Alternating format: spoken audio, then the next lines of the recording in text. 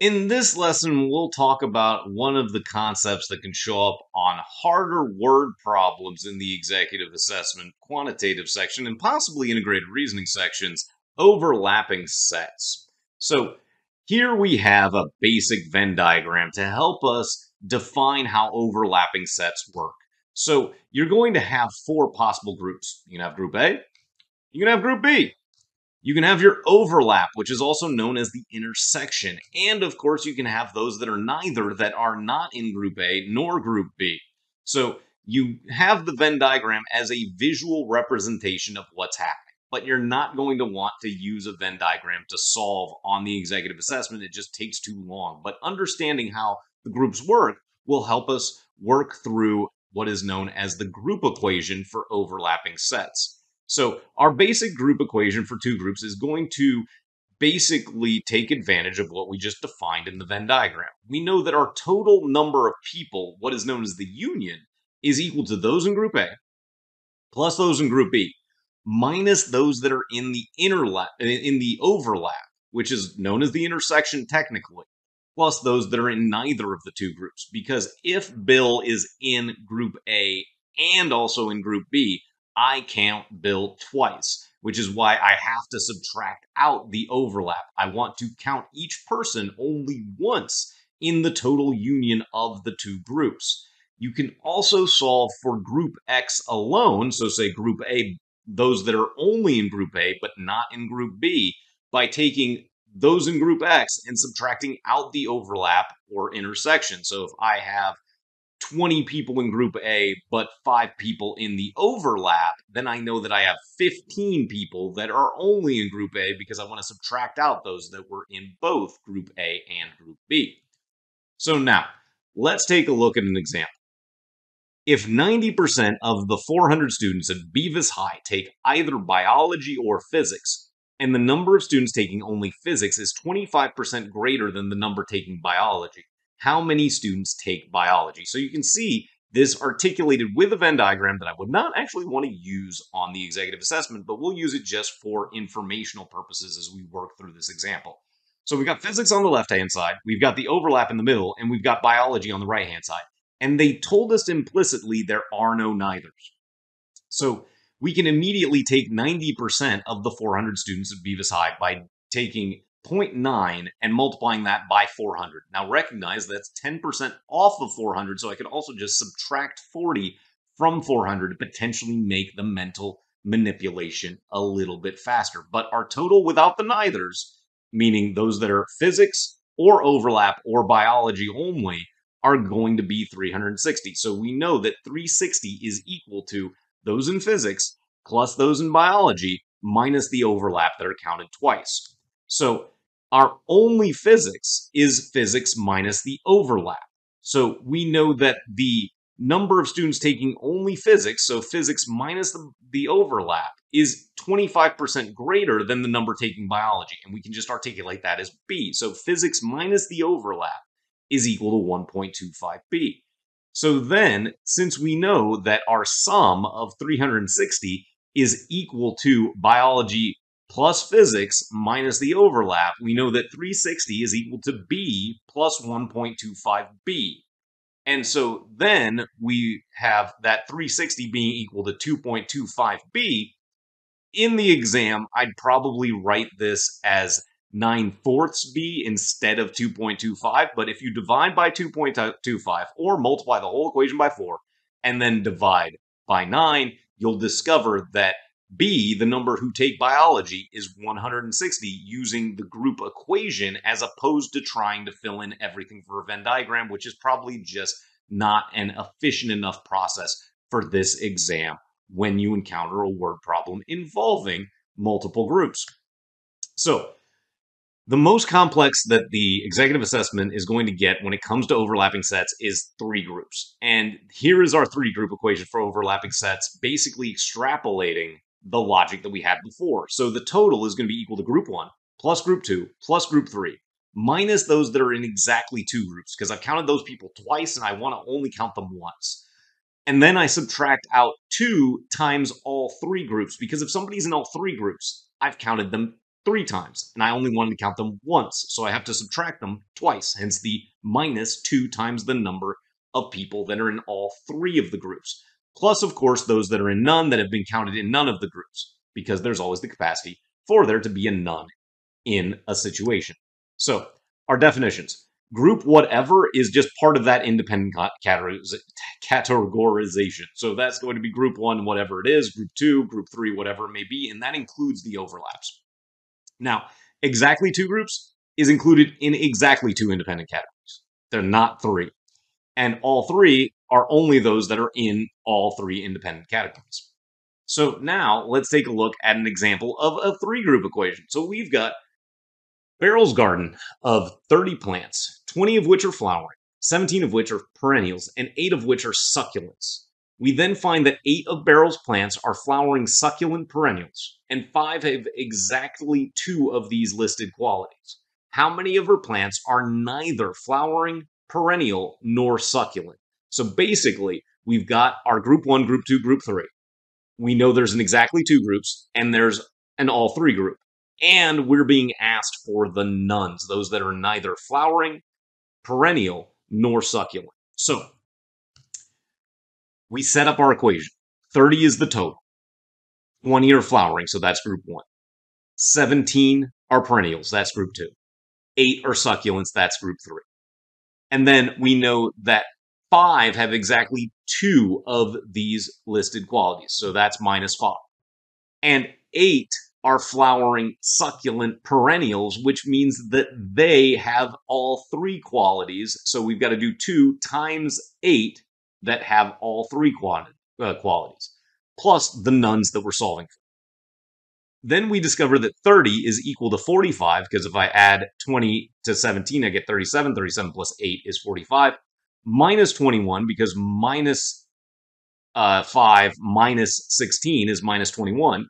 And then plus our nones, we then have to just combine like terms. We discover that 30 is equal to 24 plus none. We subtract 24 from each side of the equation and discover that those with none of the characteristics are 6 plants. Again, this is going to be really complex and really time consuming if you try to do it with a Venn diagram. Probably not something that you'll see in the first half of your executive assessment under any circumstances, but it is the type of concept that could show up on a harder second section, and this is definitely the type of logical problem that they would use as a differentiator as you try to approach that score of 160 that is really kind of the high-end differentiator for this test. So, now, let's talk about the secondary group equation for multiple categories, because there's another one here too, which is that our total is equal to those that are in exactly 1 category, plus exactly 2 categories, plus all 3 categories, plus those that are in none of the categories, if there is a none. So this can be extrapolated to any number of characteristics. So we know that there are savvy shortcuts in solving for complex group word problems, and so you have to be aware of this secondary group equation, because you can't be in exactly one category and exactly 2 categories and exactly 3 categories at the same time. They're mutually exclusive. So when you know that they're mutually exclusive, you can just sum them simply. And that's really quite helpful when you start getting into the weeds and are like, oh, there's so many ways to solve for these different things. Maybe you don't have to for some of the most complex 3-group equations that you'll see. So speaking of which, let's head on over to the whiteboard and take a look at a sample complex 3-group equation problem or two to see how all of this can manifest itself and be beaten in the executive assessment quantitative section. So here we have quite a table, right? That's going to be a ton of information. There's got to be a way to work through this efficiently. But we're going to set up our scratchpad as we do for all problem-solving questions. We've got A, B, C, D, E, and we can see we're being asked for those that like none or one of the 3 toppings on their hot dogs when we skip to the end. So we're looking for the number like none or 1 topping. And we've got simple answers, so I might write those out as well. We've got 6, we've got 16, we've got 18, we've got 22, and we've got 197, which seems like a bit of an outlier, but we're going to look at that in a moment. So starting from the beginning, we learned that everyone in a group of 100 coworkers, okay, so our total is equal to 100, and that means we can eliminate that outlier of choice E now, because we're like, there's not 197 coworkers. How could there be 197 that like none or one topping? So rather than trying to break down this entire table, I'm going to go for the easiest possible equation that we talked about pertaining to three groups. So it says that everyone in a group was asked which of the three toppings they like on their hot dogs. And we're looking for none or one. So I want to focus on where the total is equal to those that like all, plus those that like two, plus those that like one only, plus those that like none of the toppings. Because it's going to be easier to figure out what the number of alls are and what the number of two exactlys are. So our total is, of course, 100. The alls are right here at the bottom of the table, 25. Now, the two onlys, well, if we've got mustard and relish as equal to 43, we know that 25 of those like all of them. So our only is going to be 43 minus 25, and 43 minus 20 is 23, 23 minus 5 is 18. Then we've got our mustard and celery salt. So that's going to be 45 minus, again, the 25 that are included in all three. So the only two here, and exactly those two of mustard and celery salt, are going to be 20 people. And then we've got our last of the three possible two condiment or topping combinations of relish and celery salt, and that's equal to 40, again, minus the 25, which gives us 15. So our two onlys is going to be the sum of those two groups. So that's going to be 20 plus 15 is 35. 35 plus 10 is going to be 45. 45 plus 8 is going to be 53 that are two only. So we've got 25 plus 53 plus the one only plus the nones. And now I'm not solving for them individually. Remember that that's one of the big ways that the exam can trick you at the higher end as well, is I'm not trying to solve for everything. I want to solve for exactly none or one, and that's just none plus one. So now we've got 100 is equal to 25 plus 50 is 75, 78, plus one only, plus the nones. We don't care about the distribution. We just subtract out 78 from each side of the equation. We discover that 22 is equal to one only, or none. And the correct answer is choice D, in a by far more efficient approach than trying to figure out everything in one of those three circle Venn diagrams. Remember, this exam is really testing efficiency because it's a test of managerial competency. And you don't necessarily need to figure out all of the things that are on a work site. You just got to get the job done that's being sought. So that's what this question is testing from an exam theory perspective. So let's go ahead and take a look at one more example as data sufficiency. And in this case, we're testing probability in conjunction with overlapping sets, which certainly can happen because probability overlapping sets can be kind of cousin concepts on this test. So we'll start with what we know. And we know that Caroline has applied for two jobs this week, one at Carmine Corp and the other at Doodling. Is the probability that she gets one of the two jobs greater than 0.5? So is the probability of one job at least greater than 0.5? Of course, this is a yes-no data sufficiency, and we're going to just box that off. And what we need is how we solve for an at least probability. And we know that if we take the probability of the possible outcomes, well, we know that our total probability is always 1. So 1 is going to be equal to the probability of C plus the probability of D minus the probability of both happening plus the probability of neither happening. So in order to figure out if she gets at least one of the jobs, well, we need to know just this part, the C plus D minus both versus the neither. So what I really need is either the probability of C plus D minus both or just the neithers. Because if I get the neithers, that tells me as well by process of elimination.